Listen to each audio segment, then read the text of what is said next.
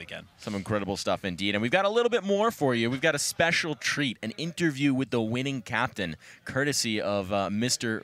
Boccarino. Actually, it's going to be with Seb. Okay. So another player from the winning squad, but we're going to see what they're up to. Mark, what's the scoop? All right. Thank you very much. We are up here taking advantage of this wonderful, sweet bathroom. This is bigger than my master bedroom in my house. So I figured we had to relax. Vent's over. It's time to chill. We got our bathrobes on. The slippers are here. We haven't put them on yet. I'm but just missing some wine, some grapes maybe. Some cheese. Cheese. We'll get you some a fine, sharp cheddar with an aged wine. Need some. After this game, come on. It was a long series. Another one. Because Absolutely. like that's been kind of the story so for many your whole team. overtimes, yeah. So you guys played the most of everyone at this event. Yep. There was a lot of Counter-Strike because you played a overtime game to start. Yeah. Then you played 3 best-of-3s, and you managed to still come out on top. No, they were the first team we played, and it was an overtime on Mirage. Triple OT. OT. It was a close game. Honestly, there's a few rounds we should have had on that map, but it's better worked out this way. We're trying to give you guys a show. That's all it is. The comebacks, all that kind of jazz. When you saw your team and you saw the players that were on your team, was there any thoughts like we could win this, or was it kind of just like, oh, this will be fun? I was pretty confident with it, to be honest, because Crash uses nuts, for example. It just happens to be in the room, so. Oh, there he is. What's up? I think we have one guy that's his first LAN, and that's his first. I'm pretty sure Brandon, maybe. Yeah, okay. Booby's first LAN, yeah, it's Booby's first LAN, so that's sick. What a first LAN to come to. Right? I don't know how they're feeling about it, but overall, we had Skadaddy. He's insane to this day. It was actually a huge pleasure playing with him.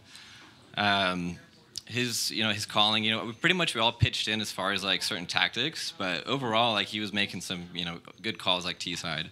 CT side would call a double op, that would work. Crashies would pick up the op. That was usually shutting down most of the comeback, for example. That was huge. It was really beneficial, picking up 2 ops.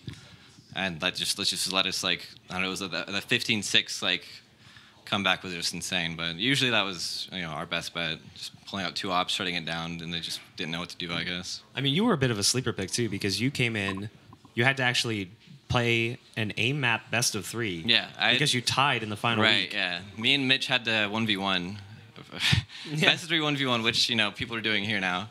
Unfortunately for him, he didn't make it. But yeah, it was the last minute almost decision. And then during the draft process, you were the last rank S player left.